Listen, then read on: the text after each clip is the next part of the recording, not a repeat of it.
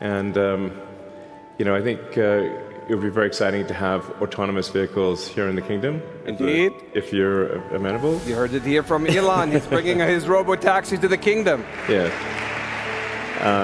Exactly. So, and I'd also like to thank the kingdom for approving Starlink for maritime and aviation use. Thank you. Maritime and aviation. There you go. There you go.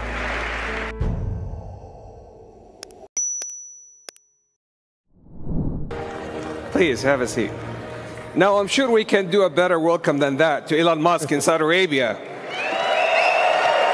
There you go. That's the spirit. Thank you. Elon, my dear friend, we're honored to have President Trump.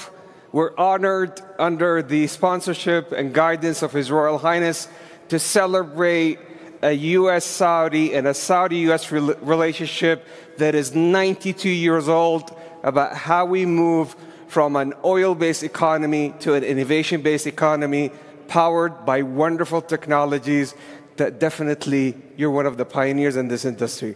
We just showed to His Royal Highness some of your Optimus robots, and to President Trump. Let's talk about that. Tell me about them. Yes, so we just showed several of our Tesla Optimus robots to His Highness and President Trump, and I think they were very impressed. In fact, one of our robots did the Trump dance, which I thought was pretty cool. The YMCA, yeah? Yeah, to YMCA. So, yeah, our robots can dance, they can walk around, they can interact. I think we're headed to a radically different world. I think a good world, an interesting world.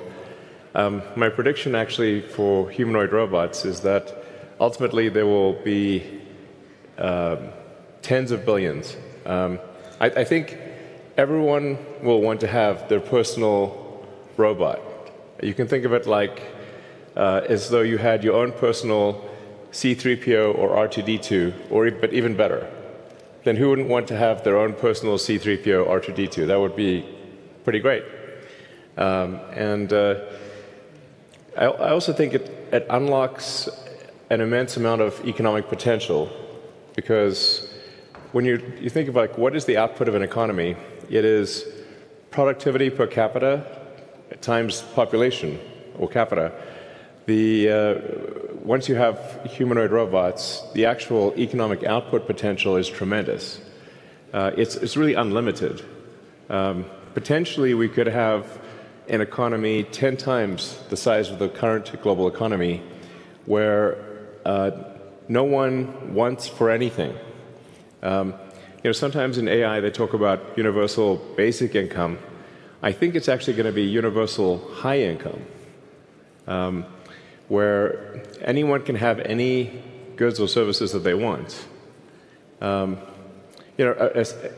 science fiction book recommendation that I have, which I think is probably the best envisioning of an AI future, is the culture books by Ian Banks.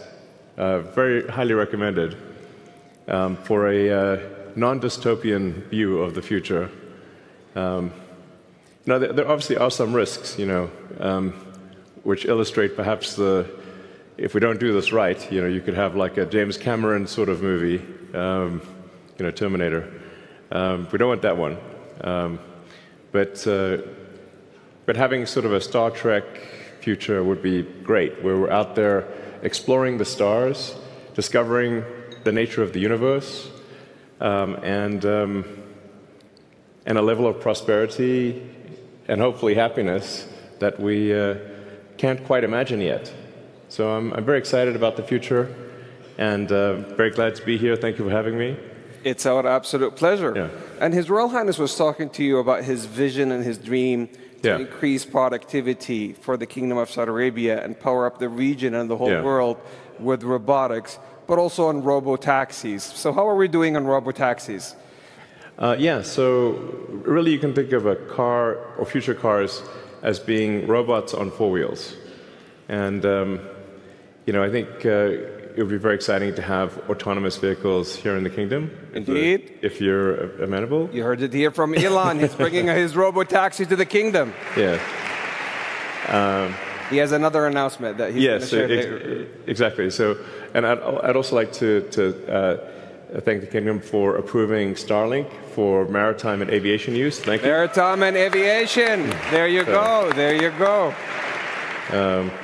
So you're going to bring us robots to help us increase our productivity. Yeah. Robo-taxis to make sure that our cars and assets turn into a cash-generating unit. Yeah. And Starlink to reform our aviation and maritime. Yeah. Talk about XAI. Absolutely. But I should want to mention also something that may be worth considering is tunnels. Tunnels. The Boring Company. I have this company called The Boring Company, which sounds kind of boring, but it literally bores tunnels. And actually, tunnels, in order to solve traffic, you really need to go 3D with roads. And by using tunnels, you can essentially create like a wormhole, like a warp tunnel from one part of a city to another and alleviate traffic. And we've actually already done this proof of concept in Vegas. So there are working tunnels in Las Vegas that you can use where that'll just, it feels like teleporting from one part of Vegas to another. So I always say that, my joke is like tunnels are underappreciated, it's a bit of a, not always a hit, but.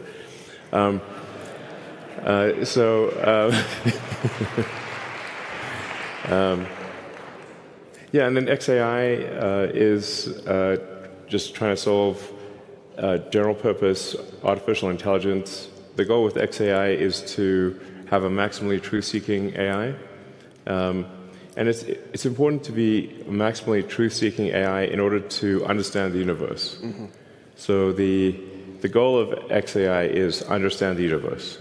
To understand, what is out there.